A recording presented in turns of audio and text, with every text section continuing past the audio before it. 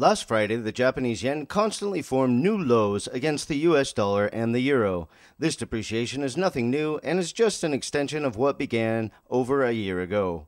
Yen depreciation is normally accompanied by gains in Japanese equities and, to a lesser extent, European equities. Price charts show a short-term bullish trend line originating in late October, early November.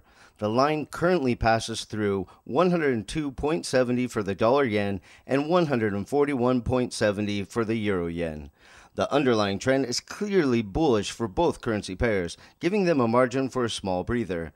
The main resistance levels are at annual highs reached only last Friday at 103.923 for the dollar yen and 142.82 for the euro dollar.